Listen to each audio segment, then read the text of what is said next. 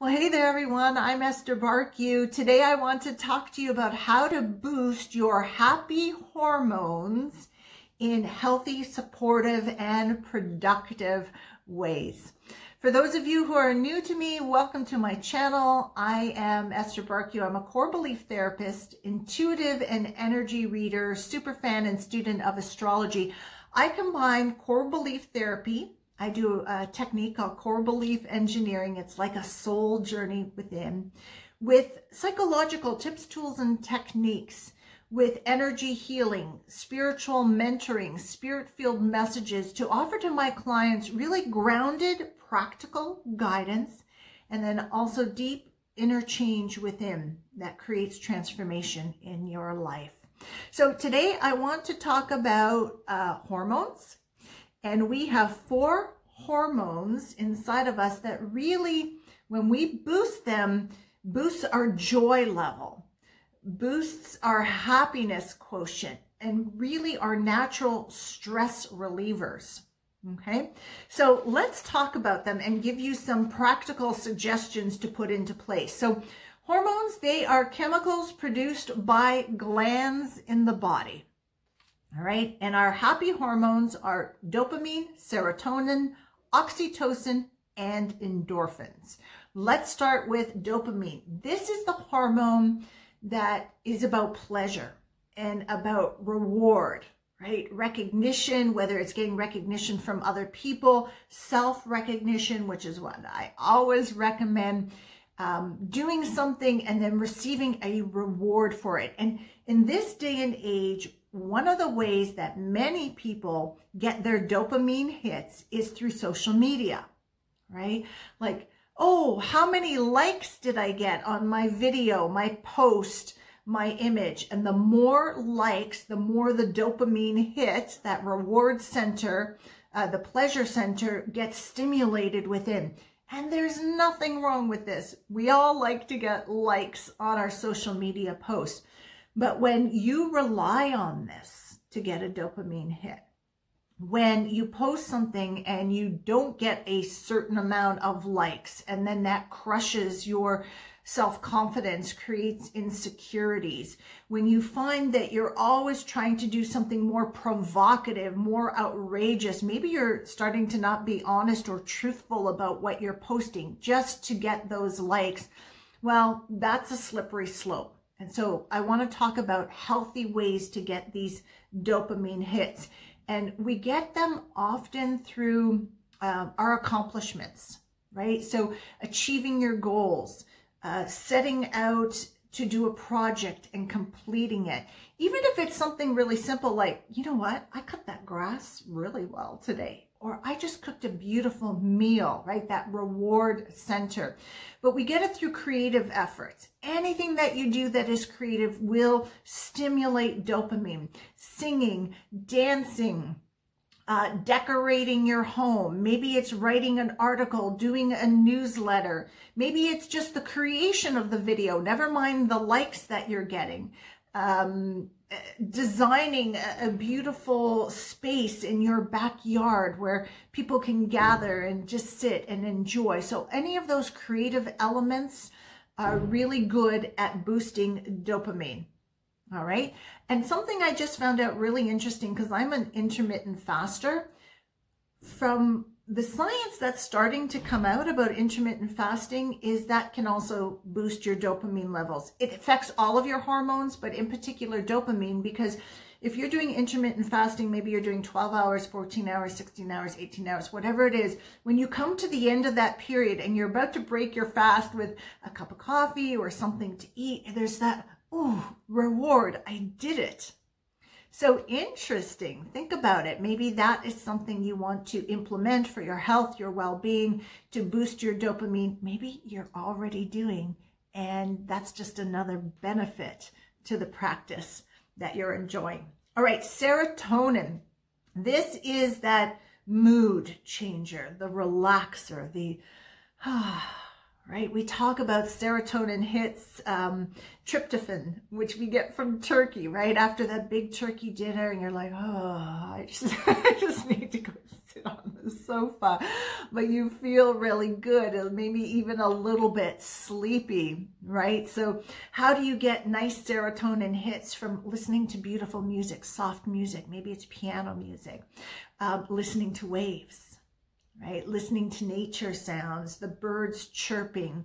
You can get serotonin hits by just walking outside in the sunshine. That's a theme for boosting all of our hormones, including our immunity, is getting outside in the sunshine, face to the sun, especially if you can do it in nature somewhere. But if you're in the city, still get out there, face to the sun.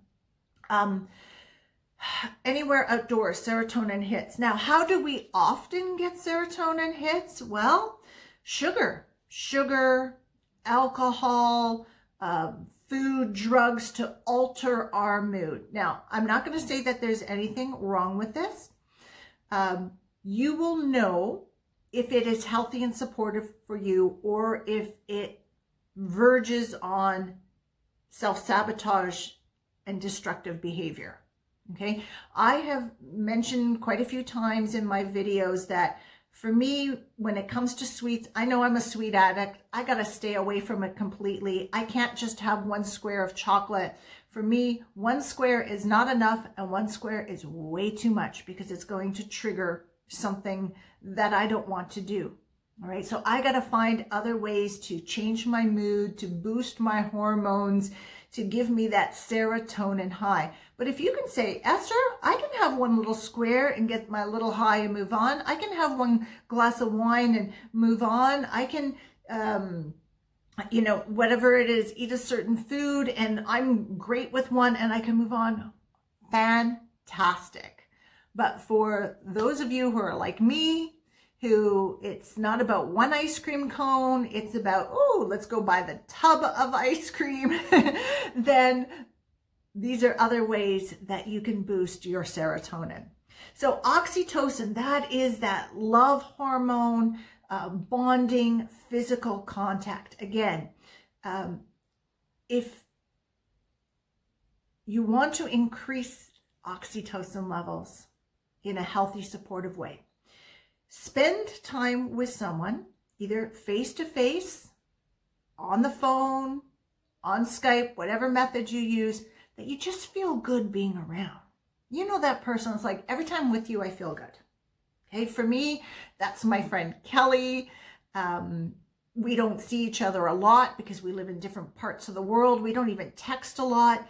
But if we have a phone call, if we meet in person, we just always leave going, oh my gosh, I feel so good. It really is a beautiful oxytocin, love, relationship, friendship bond that is created there. All right. Hug someone, hug your niece, your nephew, your sister, a friend. In my business, when I'm with clients, when I'm on retreat, we're always hugging each other. Good morning, hugging each other at night before we go to bed. I mean, it's just part of what I do. Hug, maybe you have a pet can climb up on your lap and you hug your pet.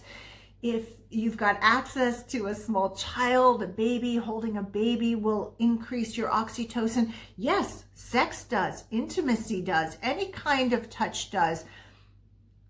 As long as it's healthy, it's a healthy relationship, okay? If you find you are in this, just love me, I need somebody to love me, I'm going to have sex with you, just kind of love me, and that person does not honor you, does not treat you well, it doesn't, say, my gosh, you are so amazing, you may get an oxytocin hit right off the start, but the back end of that is actually going to be a lower vibration. It's going to be a lower vibration.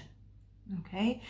And, if you're saying, I don't have a pet, but I like the idea of pets, see if there's somebody in the neighborhood that has a dog to walk once a week. I don't have a pet. Okay, my lifestyle does not make for a pet, but when I'm walking up and down the promenades or walking up and down the streets, wherever I am, there is always somebody walking a dog. And if I get a sense that this dog is really friendly, then I kind of go bend down and I'm like, hello, how are you? Give the dog a little scratch. It's for me. And I hope the dog gets a blessing from it too, but that's for me, right? When I see the mom walking by with her stroller, I always, kind of peek in and look at the baby and smile and say, hello. I keep walking. I don't want to startle the mom, but it's for me and for the baby. And it's a beautiful oxytocin hit. All right. And then the fourth happy hormone for you to boost naturally and in a healthy way is endorphins. And this is that it's a stress reliever, but it's also a high. We often talk about it like the runner's high.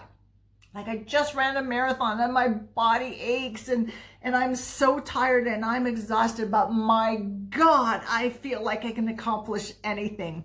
And we often get these endorphins through physical exercise, particularly like running, anything that really takes a lot of effort. Maybe it's hiking, some vigorous hiking. It can be sexual activity, HIIT training. And HIIT training is when you exercise for a smaller amount of time and you do like 30 seconds really fast, 30 seconds slow, 60 seconds high intensity, 60 seconds maybe nothing, pausing, low intensity. That back and forth really gets the endorphins going and you get this high, and it really is that energy that pushes to you. So like, yeah, I can do this. I can do it all. All right.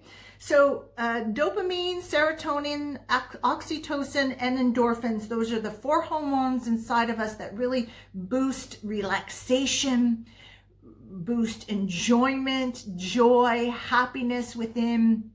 There are many different ways and methods that you can really stimulate this within. I've given you examples of how to do them in healthy, productive ways. You might be thinking, ooh, I do stimulate these, but you know what? Not in supportive ways.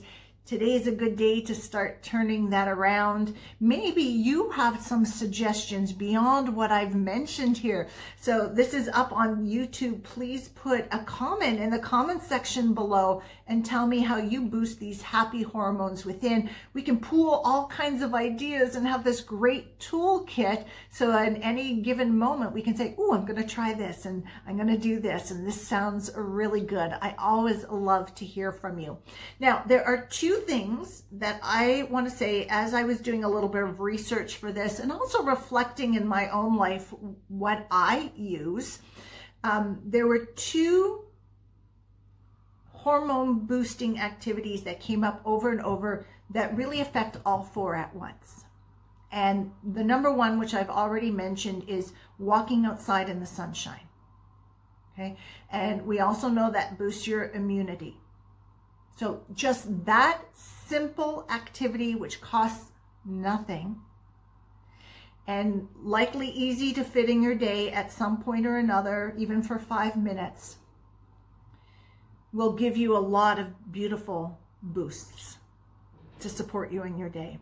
The other activity is massage, right? Because massage is, it's reward, it's pleasure, dopamine hit, it's serotonin, it's like, oh, stress relief. It's oxytocin because someone is touching your body, right? They're really giving you a beautiful massage, and it gives you that high at the end. Like you might end the massage and you might be like, oh, I'm melting, but you also feel like really good and invigorated.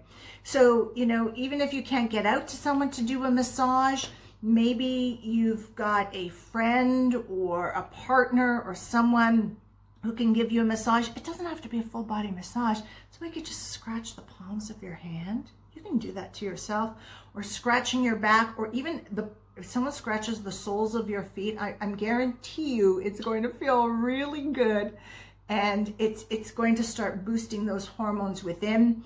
And you can even do it yourself.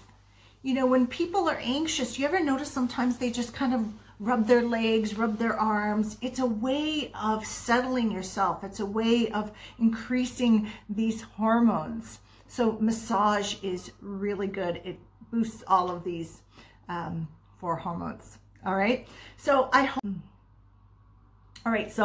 everybody this was helpful for you, and that there's a piece of information that you can take away And you might be thinking, I didn't know I could boost my happy hormones within. Great information. And you may also be thinking, yeah, I've been using those other methods, but I'm going to start trying some of these. All right, everybody. Love you lots. Ciao for now.